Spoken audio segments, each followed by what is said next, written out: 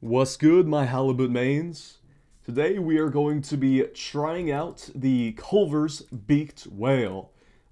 If you don't know what the Culver's Beaked Whale is, well, you're in for a ride.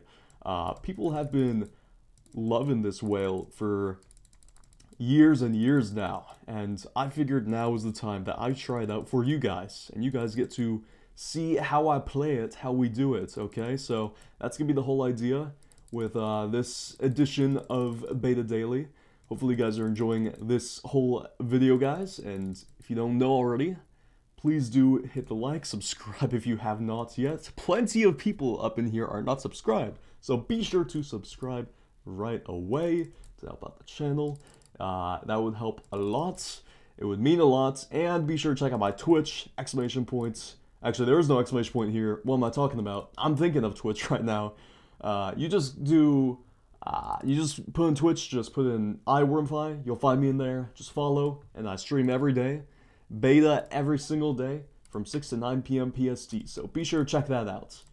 Anyhow, let's get on with this video. So we're going to become a sea lion, we're going to go down the narwhal path, and just like that, you see the, the beaked whale right there. It has 900 health, 140 damage, and 100 speed. Passive speed.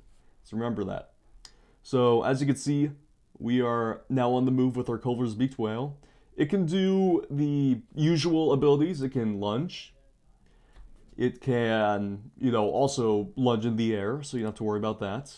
But there's also some other abilities that come with this animal that make it very, very hard to fight. So I'll show you. So you see Bon Voyage friend, he tried to hit me, but I'll show you. With this beluga, I'm gonna hit him with that bubble. You see how that bubble bounced off and hit him? That's exactly what I'm doing with this. So I'm making sure I can get a few bubbles on this guy, and then once there's a ton of bubbles on him, I am gonna go ahead and start exploding them, and that will cause him to suffer some real damage. So I'm gonna go ahead and start exploding a few now. And then, just like that, he is almost dead, and he's probably gonna get away, because I just can't seem to finish off my kills! Oh no! Well, you see, I did try, so there is that. Beluga is bad? Yeah, I know, right? It really is. They gotta really buff that, though. I mean, Beluga just needs that buff. It's, like, really in need, you can tell. Ooh. Man, he's pushing me away. So yeah, we're just kind of 1v1ing this guy. I am playing into his hands pretty much, so I gotta just be careful. He's trying to ice wall me. It's not really working out. I tried to throw a bubble at him, but I think his ice wall stopped it. So, as you can see, the Culver's Beaked Whale is pretty potent. I'm gonna go ahead and just move away for a second so I can recover a little bit. Get some bubbles back. Hit a few of those. Alright. I'm going to kind of keep near him, though. I'm not going to get off his tail, as he might hope. So, as you can see, he is covered right now in a ton of these, and I'm going to finish him off. And just like that, the poor pet is crying. Alright, so it's very overpowered. You gotta be careful when you're fighting against a Culver's Beaked Whale.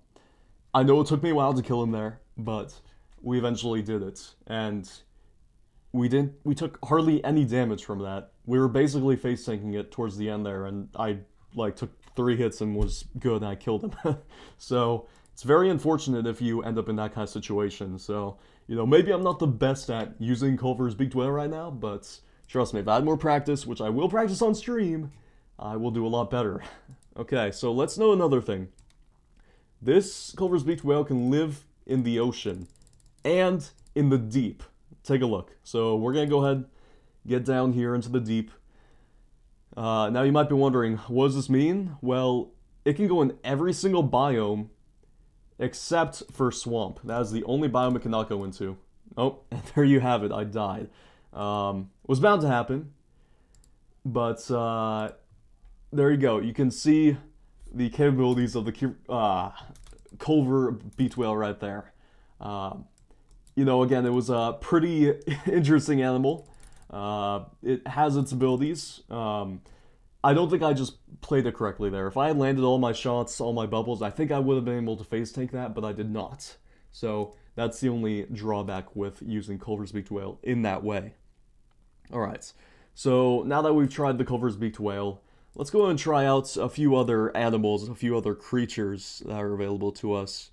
We will go ahead and try out the Megamouth. So we're going to go down the Megamouth path, which is going from Dragonfish. So we're going to go ahead and go down this path, actually.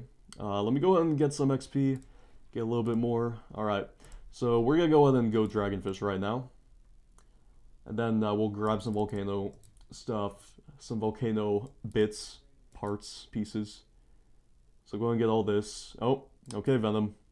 So, have to get away from this. Oh, man, that was close. So, you become frilled. Once you become a frilled, you just go ahead and grab all that meat, and then you become a Megamouth. It is the third option. Frilled is already a great animal to play, but there are other animals, such as Megamouth, that we have to try out. So, here we are playing Megamouth and dying immediately, which isn't great. I think I just didn't play Megamouth properly there. I was just doing the face tank thinking I could win. So, yeah, it looks like CS can face tank a Megamouth. I didn't know that, but that is good to know. So, now that we have that in our conscience, we will not make the same mistake again. Let's go ahead and properly play some Megamouth. But yeah, we're going to go ahead and become Megamouth real quickly again. Luckily, it's pretty easy since we have a bunch of, you know, Humboldts that we can attack and take all their meats. So that'd be the way to go about that. So let's go ahead and grab around, get all these. And we will be ready in a moment. Let's go ahead and kill another Humboldt. Oh, he just spawned right here. Perfect. Let's go and become frilled. Killed another Humboldt. It's probably going to be over here, though, so let's find him really quickly. Out of my way, Halibut. I'm not fighting you. Get out of my way, Shock. I don't need any of your shoes. Alright. Now then, let's see. We're about ready. Just 4.7k more, and then we good. We still have to be careful with that Halibut, though. That Halibut is deadly if we're not careful around it. So we'll go and get a few more bits of score here, and then we'll become Megamouth. Hopefully I will know not to die in that same way next time here. Alright, so now we can become a Megamouth again. I'm gonna go ahead and face tank a little bit, and then run. Dude, I couldn't run again. Oh my god. That was unfortunate. We'll try again. So, yeah, I don't know, guys. Algedy was fine him there, or I think I got third party kinda. I gotta be real careful with that. So I'm just trying to show you what Megamouth's about. But essentially its beam is not, it's not like you can move around a ton. You can, like if you look around, it'll be a very slow maneuvering around, okay? So that's kind of the issue with that. If I had to bring any up, that would be the primary one. Let me go ahead and kill this. That'll be a really quick evolve right there. There we go. Okay. So let me show you. So if you move around like this, you can see the beam slowly moves you around. You get plus 25% speed. And then from there, you can also do a regular lunge. I forgot to bring that up. You could do a regular lunge with it. We're going to try it out on some creatures because I have to show you for this example. But basically, you have a light beam, and it can do damage based on your proximity from it, from the animal. So if you are like really close to it, so let's see if we can find one.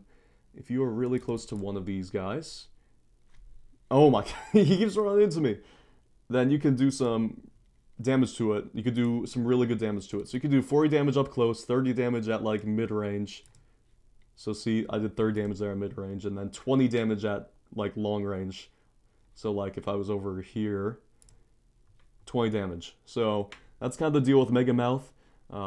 It's not that much damage, but the best part about it is when they have that white bar like that, that is when you can do more damage to them. So you can hurt them a lot more if they have a white bar like that going on for them. So you can see Dr. Puss is trying to get food here.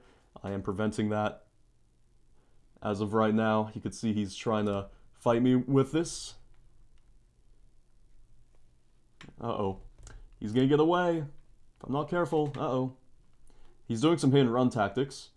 And I am just gonna run, I guess, too. But as you can see, it does do more damage when they get flashbanged, like so. So, if you're wondering what the receiving end of this is like, it's just a really quick white light. It's not, like, terrible, okay? It's not like Octopus. It blinds you for, like, a good solid 3 minutes. You know, it doesn't do anything like that. It's not that bad. But, it's an interesting little creature, I'll tell you that. So, as you can see, I'm chasing Venom here. Just a few hits, you know how it is. You know how it's gotta be. Oh, I thought he died, but no, he teleported. Lucky him. The base damage, oh my, I missed him. I missed him just barely. But the base damage is pretty nice on this, actually. It's pretty nice on this animal. So you can do some really decent damage with it. So I did like 187 right there, I think. So yeah, again, not bad, not bad. It can definitely get some good hits in. So, I mean, that's pretty much it for this Mega Mouth. I may as well just try and die. Or I can kill him. Maybe, potentially. Yay, we did it. Okay, anyway. That's the example for Mega Mouth and Clover's Beaked Whale. If you guys enjoyed the video, please be sure to like. I know I did not do too well on some of the 1v1s, but trust me, I'm trying my best. And I'm learning the matchups, especially with that CS matchup. It's not the best for Mega Mouse, so we'll remember that. Anyways, thank you guys for watching, and I'll see you all for the next Beta Daily tomorrow. Bye-bye.